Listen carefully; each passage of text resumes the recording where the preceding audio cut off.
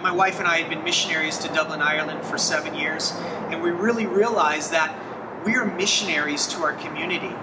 And so we thought to ourselves, if our neighbors won't go to church, what would it look like if church came to our neighbors, if church came to our neighborhood?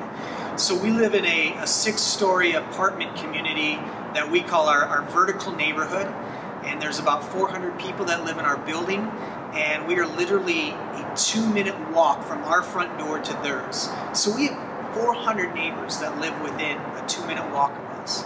Since we realized we were missionaries, and we realized that our story is probably not completely unique,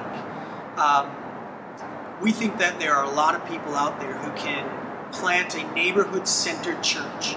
You know, in an urban neighborhood, things change. Neighborhoods change every 7 to 10 blocks. That means the uniqueness of it changes. That means things that are valuable to one neighborhood go 10 blocks away and they value something different. It looks different, it feels different. So why would we expect people even from 10 blocks away to come to a church that is different than who they are? So we began to think, what would it look like if there was a pastor or a missionary who was planted in an urban environment every 10 or 15 blocks? Somebody who maybe they're not going to plant a church that grows to 400 or 500 people, but maybe they plant a church that would be 50 to 100 people, that represents that neighborhood that they're in. Perhaps it's in a coffee shop. Ours is in a community center. Perhaps it's housed in an apartment building. Maybe somebody wants to meet at parks, any kind of public space.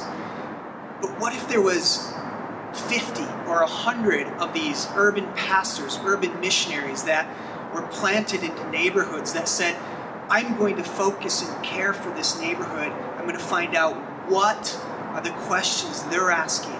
What are the generative things I'm going to exegete my neighborhood and find out what church needs to look like there. And that's what I'm going to plant. So that's what we see is a cohort of urban planters who are invested in their community and want to focus right where they live at. Because we believe that's where they're going to be most valuable, that's where they're going to make the most impact, is right there.